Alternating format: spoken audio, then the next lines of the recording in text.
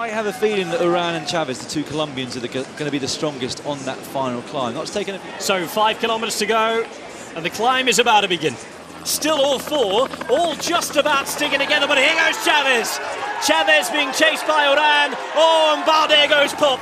Romain Bardet out of the game. Flamme Rouge, 1 kilometer to go.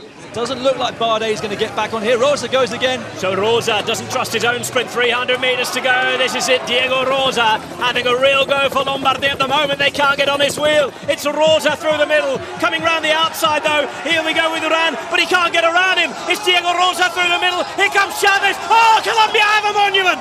Colombia have a monument. Esteban Chavez pipping the Italian on the line.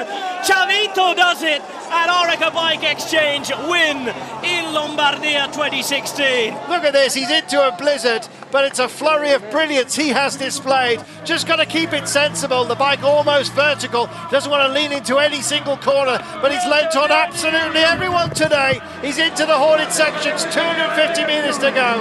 Glory beckons at the lead of this race, and I can't see anybody getting back on Daryl Quintana right now.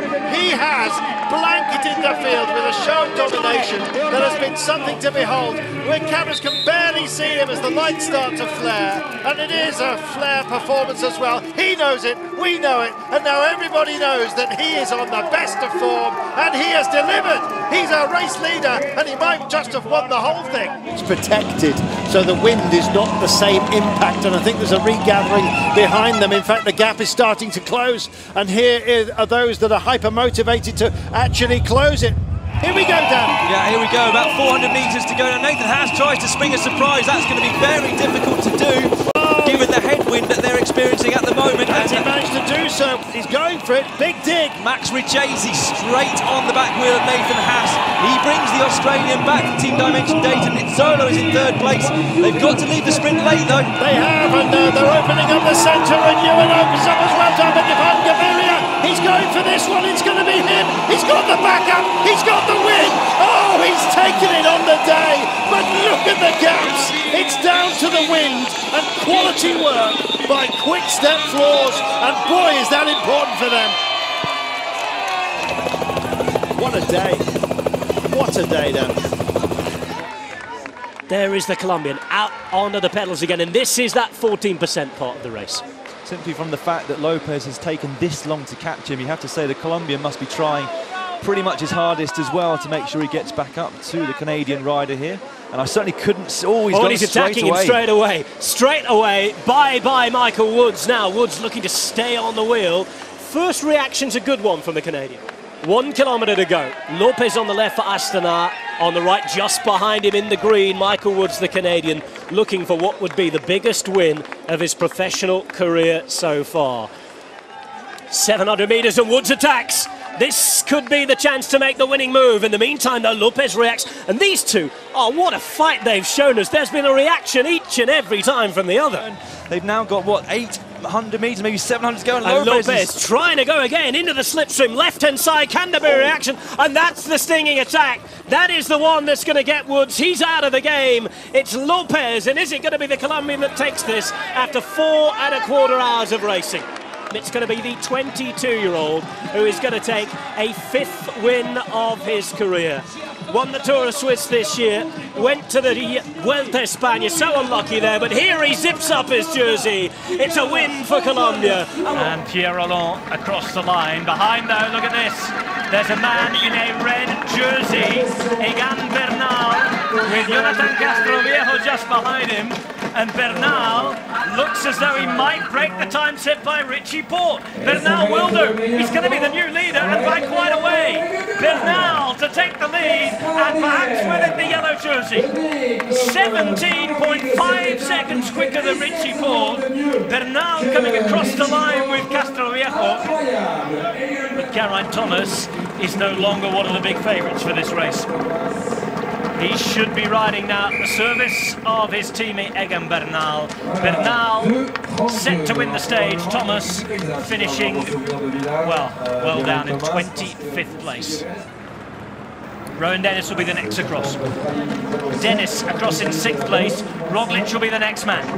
What is Primož Roglic's time? Well, he's going to get over in 18 seconds from here. It's a big ask, but it's looking like he's still going to be in the game for the overall. He could just about still keep that yellow jersey. Let's see. 25.04, 25.05. He's just going to miss out.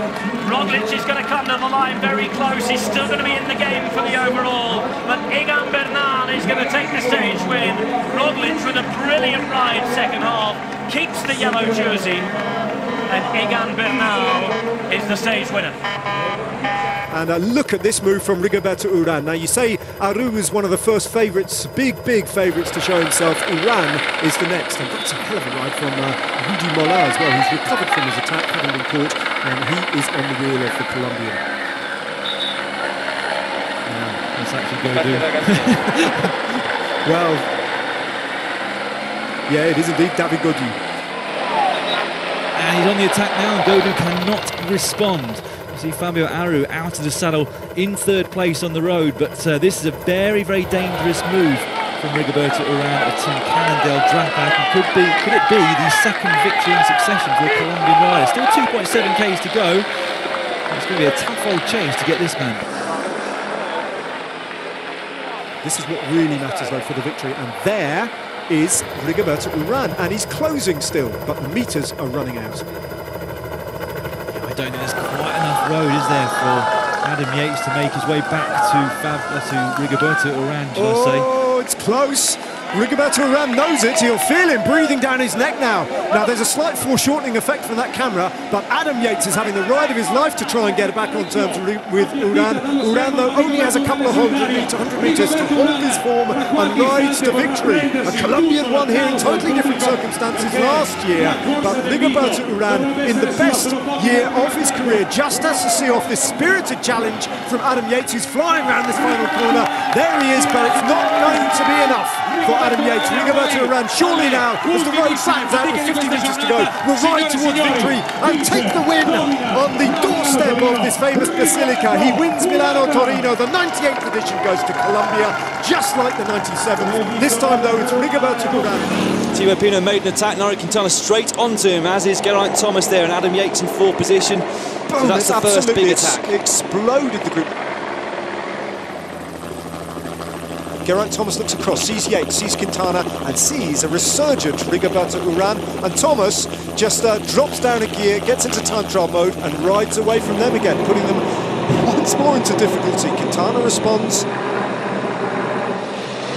It's all splitting up once again. Quintana goes. Yeah, big attack from Quintana, Geraint Thomas. Or is that Mikel Landa actually? It's Landa trying to get, oh no, it's Thomas trying to get across to Quintana. That put Yates into difficulty. There's Simon Spilak now, who is the leader on the road, and Quintana is closing to him very quickly now. And Quintana goes again, he's capable of this. And Thomas goes again. And once again, Yates has work to do, and Urán will sit on the wheel of the Briton. Perhaps this is the definitive attack from Nairo Quintana. How quickly will he get across to Simon Spilak? If he carries on like this, it won't be long before he's the first rider on the road. Spilak, Quintana, Thomas, then a gap to Adam Yates and Rigoberto Urán. Effortless climbing style of Nairo Quintana, out of the saddle, a tiny Colombian, absolutely sweeps past Simon Spilak, who is beginning to die on the road here. Nairo Quintana once again at the top of a high mountain in the Queen stage of a prestigious stage race, sees his national colours floating in the wind behind him, celebrates the victory, and with that victory, almost certainly overall victory at Tirreno Adriatico. And now Nibali cracks too. So Esteban Chaves has dropped the Italian. Nibali showing real signs of weakness on this climb. Arta Puma looks across at Kruijswijk, and what will he be feeling? He knows that he was so close. Now he's just got to try and stay on their wheel, recuperate, and offer something in the finale. Georg Preidler will take the win, and he will take 10 bonus seconds, surely, as they go left-handed and into the finishing straight. Can Chaves get across to him? Can Kruijswijk go right over the top of both of those? Chaves opens up in the sprint. Will it be the day for Colombia? It will! Esteban Chaves wins the race. for Colombia after all. Stephen Kreiswijk is in second place. He picks up 6 bonus seconds, and he will be the new Maglia Rosa. Now, Andre Greipel, I think, is going to be used as in the caboose will be Caleb Ewan. He's decided to stick with him. 700 metres to go, and they're lighting it up. Lotto Soudal here, but don't want to lead out anybody else. Quick Step Floor suddenly come into the frame here. Gaviria is hyper-confident. He wants this. He wants it more than potentially anybody else. Modulo's in the frame as well. And finally, they're moving over to the centre of the road, and here come Bora Hansgrohe. Well, they've got the confidence now. Can they possibly deliver this? Is it all too soon? 250 metres to go, and here he comes. Quick Step Floors. Gaviria still hasn't gone for it. Caleb Ewan's in a good place as well. They're mixing all over the place, and Greipel goes over to the other side of the road. Here comes Greipel in the Chiclaman jersey. Has he got the strength on the rise? Oh, look at Mareshko as well. Oh, brilliant work, Gaviria. Oh my goodness, what a day it has been. And what an approach that was. A big old drag as we got there. Finally boxing it throughout this run-in, Dan. What a finish. Well, Quick Step Floors got that perfectly. Both Caleb Ewan and Andre Greipel found themselves 2 fouled down the order with 400-500 metres to go, whilst Fernando Gaviria used the lead out of his teammate, but also that of Bora Hansgrohe. And what a few days it's been for the Quick Step Floors.